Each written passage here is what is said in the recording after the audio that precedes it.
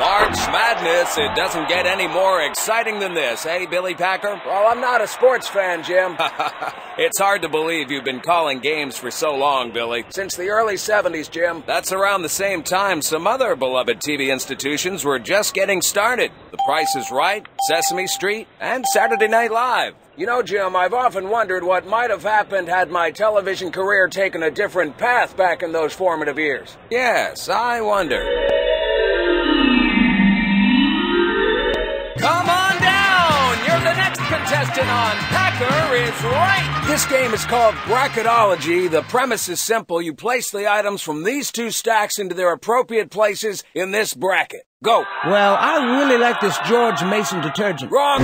Mid-majors don't belong in this bracket. But I think mid-majors can compete. Not so fast. Everyone knows that Packer is right. I love trash. Hey, Charlie Rose, what brings you to Packer Street? I'm here to learn new words. Here's one for you. It starts with the letter F, and it means to become tired as a result of hard work. I don't know what you mean. Maybe this will help. Egg. And now another home movie by Billy Packer. I see you're wearing your favorite uniform today. That's right, Mr. Billy. One of your best pals is coming to visit you. Oh, no! Oh, yes, he just wants to play a little basketball with you. Oh, no. He was clearly going for the ball. He broke my nose, Mr. Billy. Just wear this mask and you'll be fine.